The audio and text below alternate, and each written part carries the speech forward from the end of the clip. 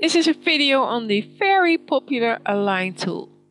Or not, but I think most people just don't know how to use it, and that's why they don't use it. So I thought I explain it. I have these circles here. I made them already on separate layers, like here. Every circle has its own layer. And I'm gonna align them so they will all be in a horizontal row. And before I start, I have to tell you that these circles were auto-cropped, the layer auto-crop layer, so that the boundaries of the layer, I'm going to show them now, are, see, like this. These are the layer boundaries. So all the layers are exactly the same size. This is important if you want to line them up.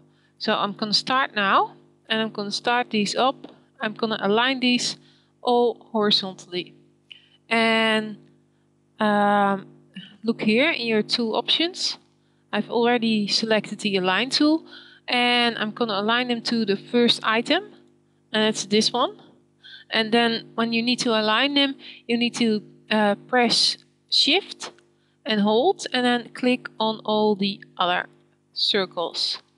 And then all you need to do is look at these arrows, and align middle of target is the one you need. And there you go. They are all aligned in one line.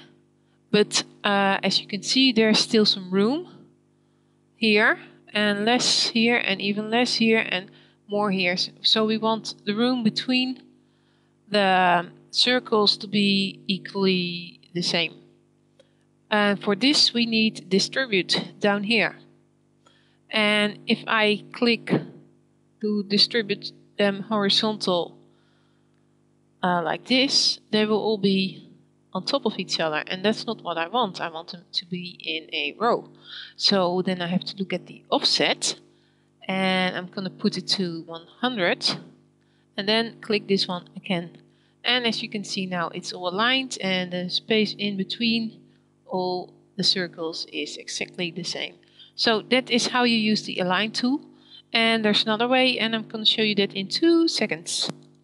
Okay, I'm back. I forgot to I paused the video a bit because I forgot to set up the second part of how you can use the align tool, and I did this while I paused the video. And this is a new image, and in this image are 2 layers, and the top layer is just as big as the bottom layer, but as you can see, it's moved out of the way. Now you could try to use the move tool to get it all back and correct, but that's often very fiddly. And you can also use the align tool.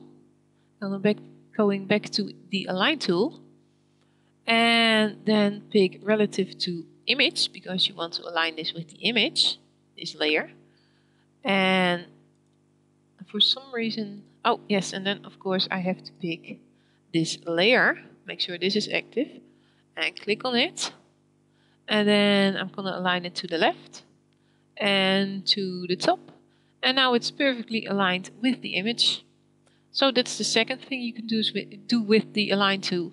And I'm sure there are more things, but this is the principle of the align tool. And you can align it to a selection, an active layer, active path. So, well, you figure it out while you play with it. But these are some things that you can do with the align tool. So if you like my videos, please subscribe. And if you want to know more about the perspective clone tool, that will be in one of my next videos. So then you really should subscribe, because then you will be notified when the perspective clone tool tutorial will be out.